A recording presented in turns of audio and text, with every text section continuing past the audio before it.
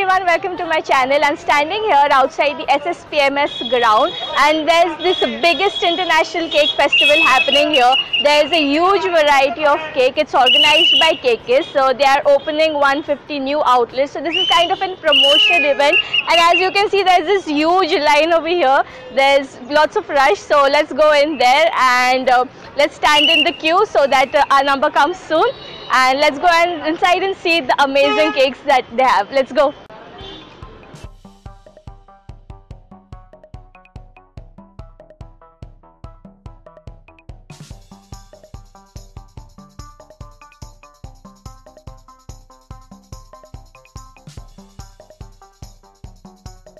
So after waiting in the queue for more than half an hour, we've finally come in, and I can see some small cakes over here. I guess the huge ones are behind.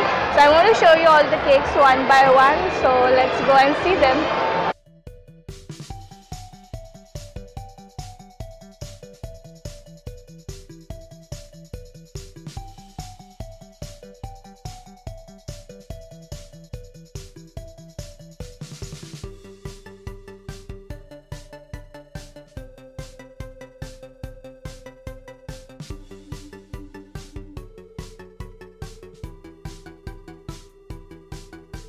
Those were the tiny cakes, and now here are the big ones that are like the main attraction, which have attracted such a huge crowd. So I'm going to show you the huge cakes now one by one, and I've seen some of them. They look pretty amazing. So now I'm going to show you guys all those cakes.